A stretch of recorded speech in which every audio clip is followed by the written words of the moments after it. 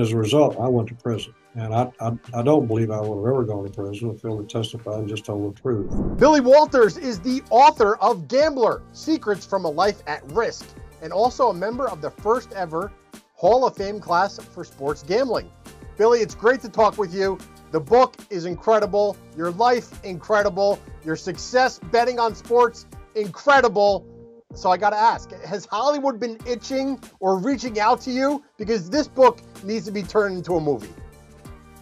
Well, thank you for your kind words, and it's a pleasure to be here. And yeah, we've talked to a few people. Whether it's going to happen or not, I don't know. But my main focus is to get the book out, and we'll worry about anything else that comes later on. Your relationship with Phil Mickelson, it's been very public.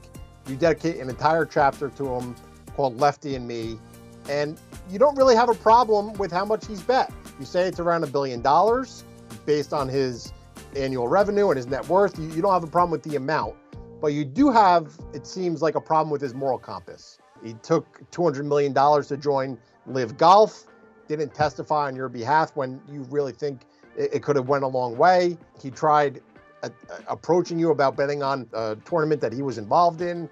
And you say in the book that the public is starting to see a side of him that people on the tour, the PGA Tour, or others on the inside have always known. So I have to ask, what is that side of him? Well, I mean, first and foremost, Phil's a very small part of my book. He's 2 chapters of 28. And the only reason Phil's in the book, it's not it's not because of our gambling relationship we had. We were partners together, betting on sports together for 5 years. We were friends for 8 years.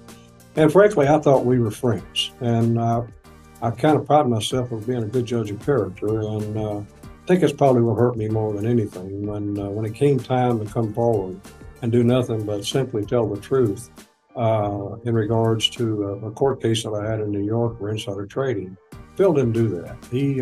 He allowed me to go up there without testifying, as he had told the FBI on 2 previous occasions. And as a result, I went to prison. And I don't believe I would have ever gone to prison if Phil had testified and just told the truth. And unfortunately, when I was in prison, we had a family tragedy. My daughter committed suicide. So the stuff that I have in Phil, in regards to Phil, I owe it to the reader to be able to explain how we met, what our relationship was. And the gambling part that's in there is only in there for one reason, and that's to explain what our relationship was. And the other part is obviously for the reader to see, the amounts that were involved. I think from a credibility standpoint, that's the reason I like Charles Barkley. I may not agree with everything Charles says, but when Charles says something, I believe it. The records that I put in the book were our 5-year partnership. We have documented records on every bet we've made, who we made it with, when we made it, whether we won or whether we lost. We keep those for tax purposes. As far as him trying to bet on the Ryder Cup, there's no question he tried to bet on the Ryder Cup. He called me. And when he called me, I was shocked. I said, "You lost your mind." I told him, I said, "Don't you know what happened to Pete Rose?" I said, "You're looked at as a modern-day Arnold Palmer. You would risk your entire career to do this." I said, "I don't want any part of it." He never made the bet. Prior to that, we never had one discussion about any golf betting or anything else or anyone else betting on golf. After that, we never had another discussion. And he never made the bet. And that was exactly what happened in regards to that. What do you think about these NFL players getting suspended for placing bets, whether it's on their team, on football, college basketball? The NFL very much in bed with a lot of the sportsbook operators now, but yet they're coming down really hard on some of their players. Well, with all due respect, I think the league's got a responsibility. These guys, the majority of them, just kids, are coming straight out of college. And I think, the teams, I think the league, I think they need to really sit down and educate these young men and explain to them the ramifications of what they're doing. And I don't think they need to have one meeting with them. I think this is something that needs to happen on a regular basis. You got to understand, the majority of these people are kids. And everybody wants to bet on themselves. We're all competitive. I mean, whatever sport you're involved with. They simply don't understand the ramifications. They're risking their career. They also, I don't think, understand what their obligation is to their teammates and the sports league that they play for. But I think the majority of that is education, and I think that people need to spend some time with them on an ongoing basis to continue to remind them of that. From what I know about this, the amount of money they bet was nothing anyway.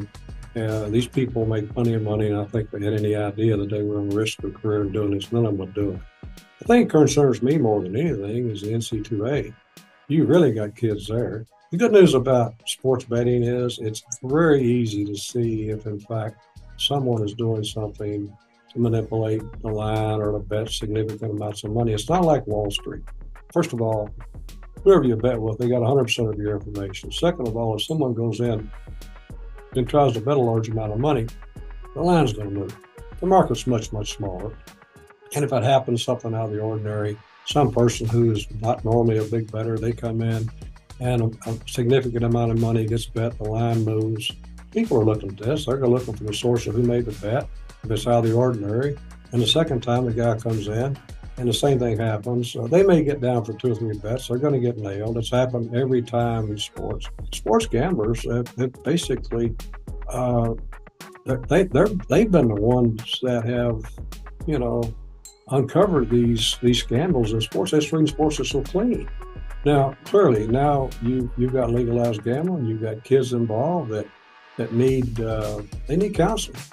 But I can assure you one thing: because of the nature of the sports market and the size of it, no one's going to bet a significant amount of money on sports and get by with it for any period of time if they're doing something they shouldn't be doing. You had 36 straight years of beating the sports books. It's legendary. People don't even have a week of beating the sports book. 36 years of doing it is incredible. Along the way, you've had some bad beats, some bad weeks, some bad months, but always have come out on top at the end. What is the mentality of trying to get through those slumps and just sticking to your process? Well, first of all, I've been very fortunate. I've worked with some of the smartest people that you can imagine over those years. And I've spent millions of dollars on every year in research and development to stay ahead of the game. But if you understand anything about whatever you invest in, you may have a mathematical advantage, but you can go for a period of time and you can lose. And if you don't have a money management system, you play too high for your bankroll, you can get broke and still have the best of something. So you've got to really have discipline. You've got to stick to what you know. And betting on sports and winning consistently is much more difficult than investing in the stock market. And it's because of course, investing in the stock market requires that discipline also. But betting on sports is you've got to have a lot of discipline. You got to believe in what you're doing and sticking with it. But you got to continually get better at what you're doing, because the people you're competing with, they're all getting smarter, and it's a competitive environment. But over the years, I spent millions and millions and millions of dollars to stay ahead of the game. There's a great story in your book that you bet on the direction of which way a bird would fly off a wire. Pretty odd thing to bet on. What's the strangest thing you ever took money on, or you ever took action on? That probably was it. I didn't take any action on it. I owed a bookmaker. I owed him more than I could pay him. He came in to collect, and I was working at a car lot at the time, and I've been watching this bird for a long time, and I knew, the bird went that way every time. So of course, anything can happen. But I owed a bookmaker $4,000. I only had 2. I was too light, so I ended up getting to bet me on the bird. And anyway, it went the way I thought he was going to go, and I got my package back. And but that was probably one of the dumbest things I've ever been on. But I've been on some pretty stupid things. Mattress Mac, I'm sure you're familiar with his name. He makes some big, sizable bets, kind of offsets it with his business promotion. He makes big bets, doesn't always win. Do you have any advice for him? I really don't. I think he's more of a businessman. I think he's doing these for promotions. I think he's got a lot of publicity, and if that's what he's doing, then man, go for it. I think it's good, and I think it's great that he's doing what he's doing, as long as that's what he's doing. I'm sure that's what he's doing. It's his business, and so I'm a big Mattress Mac fan. Michael Jordan, also another notorious gambler. You ever meet MJ on the golf course or in the casino? I played a casual round of golf. It's in the book with MJ. I'm a huge fan of his, and we played a real friendly round of golf for $100, and we had a great time. I had a great time with him. He's one of the most unassuming guys I ever met. We shared a story that He's from North Carolina, I'm from Kentucky. We shared a story of working in the backup crops together, and that was a one and only. And but I'm a huge fan of his. All right, my last question for you. You've been somewhat shy, maybe even distrusting of the media. You admit to trying to stay out of the spotlight, but you also write about seizing every opportunity to leave a legacy that might inspire others. So, Billy Walters, what do you want your legacy to be? Well, I want my legacy to be, look, my word was my bond. I did what I said I would do. I helped others. The sports betting encyclopedia I put in there, I know it's going to help anyone who bets sports. And hopefully it's something they'll be able to enjoy for a long, long period of time and enhance their enjoyment of sports. But more importantly, like I said, it's important to me that people respect me as far as being a man of his word and helping others. Billy Walters is the author of Secrets from a Life at Risk. Whether you bet on sports, love to be competitive, you're an entrepreneur, rags to riches, if you love all that stuff, this book is for you. Absolutely incredible.